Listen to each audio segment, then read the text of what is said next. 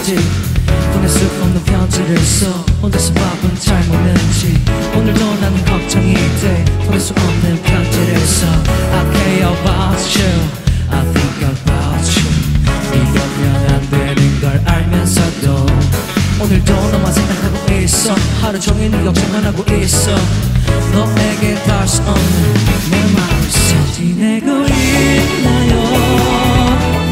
아프지는 않나요 내가 없는 그대가 난 걱정이 되죠 바쁘더라도 잘 챙겨 먹고 추울 땐 잘 챙겨 입고 울지 말고 씩씩하게 살길 바라요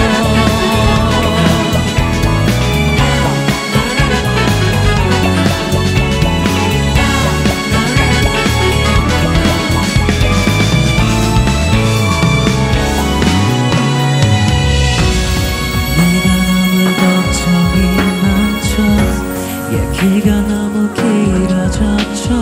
버릇처럼 잔소리만 하네요